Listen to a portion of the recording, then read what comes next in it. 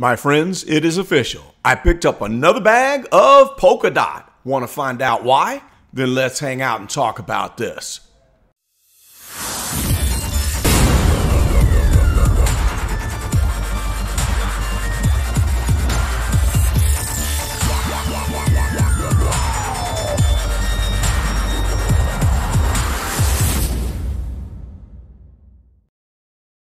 All right, welcome back, you guys, to another edition of I Got a Bag. It is I, Carlton Flowers, your crypto pro, and we're about to break down the details and talk about what I did this morning, actually late morning, almost around noon, in scooping up another bag of Polkadot. All right, so let's get rid of that and jump down into the details on the 4-hour chart via TradingView.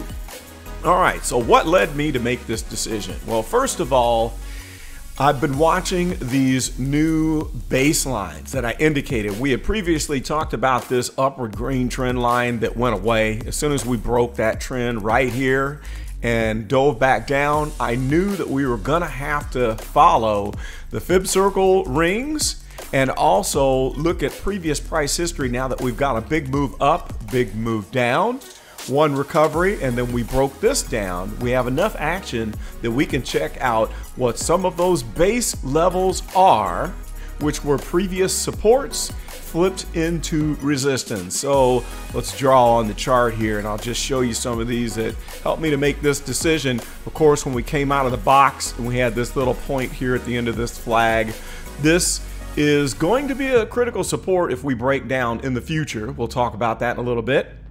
This point right here was our first support level after this little bounce. Then we had another little bit of back and forth right here that became a support level. So we had all this shoot up activity, and then this previous support became a resistance. We broke down all the way back to this one, same one. There it is, here's your support.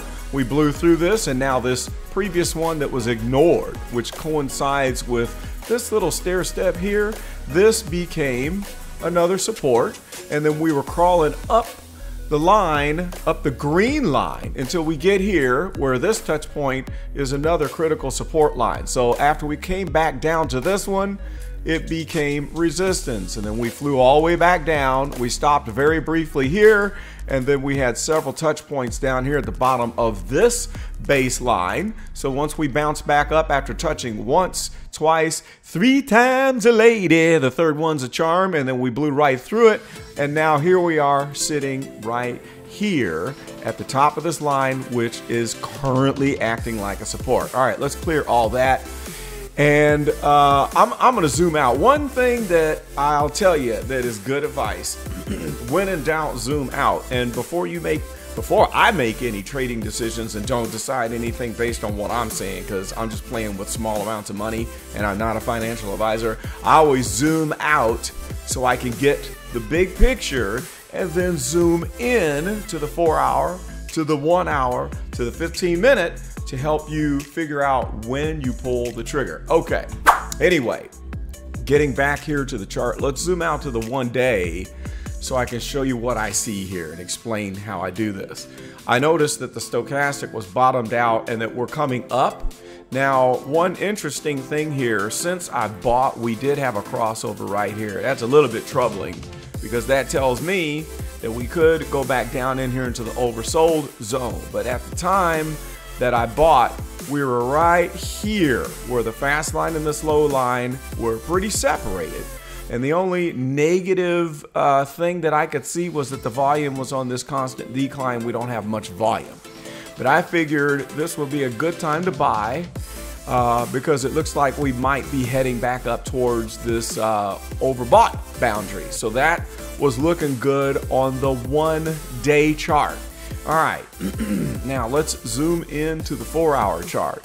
Next, I was looking at the action that was happening around these supports. So we bounced here, we bounced there, we came up, and then we found support here, and then we broke down, and it looked like it was gonna crawl right back up this line. This is the 4.618 magical fib circle ring.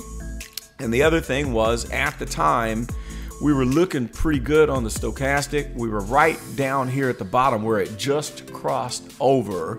And so on the 4-hour, we're looking good because we can see that the momentum is clearly headed upwards. But again, the only negative thing about this chart right now is this extremely low volume.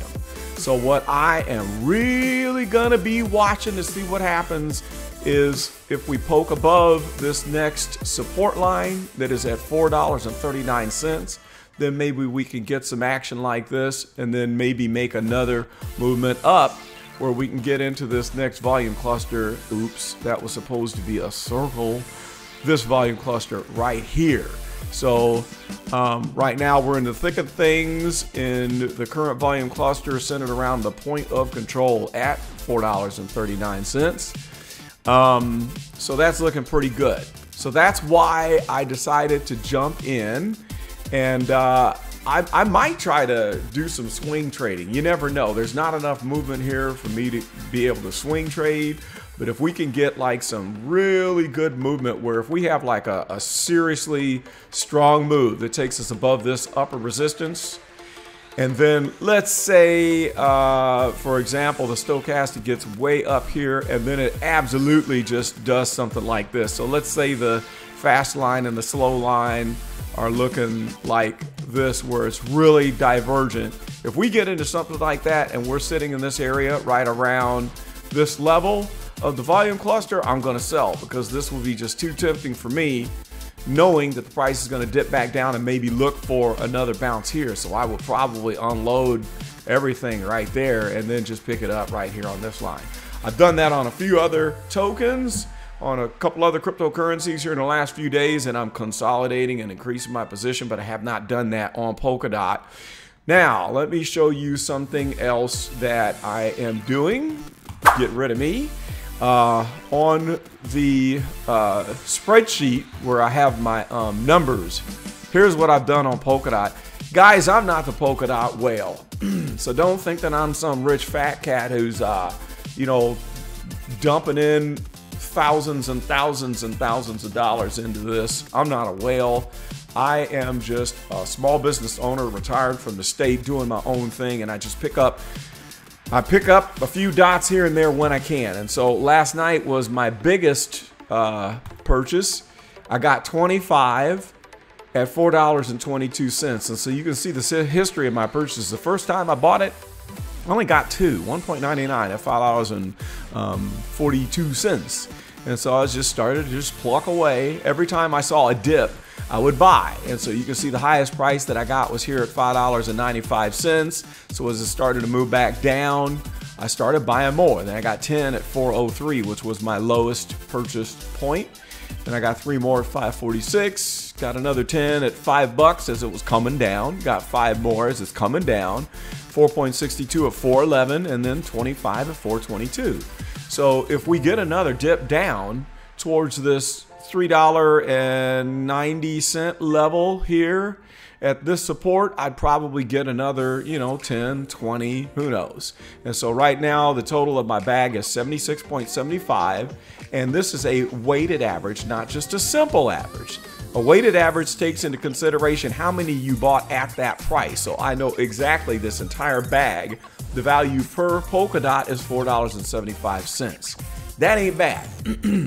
Okay, so the goal is I want to have at least 100, and then we'll just see what happens after that, because I think Polkadot is going to follow in the footsteps of Ethereum. And I'm thinking if I hang on to this for a year, we might see a price in a bull run over $100. So that'd be a nice gain. And if that happens, I'll probably unload half of it, take profit, pay some bills, go have some fun, and then let the rest ride for the duration. So that is all I've got. What do you think about the movement of Polkadot? Do you think that we're going to correct down to this lower baseline? Do you actually think that we could correct way down here to the $2 and about $3.90 volume cluster? Can that happen? On balance, volume is looking pretty strong. I don't think we will. So I don't see a lot of dumping by institutional buyers going on, and I don't think they will because there's too much at stake here. And I think there's such a bright future for Polkadot that people are still accumulating very strong. But I'd love to hear what your thoughts are. So that's about all I've got. This is Carlton Flowers, your crypto pro. Post your comments in the comment section below, and we'll see you next time. I'm out.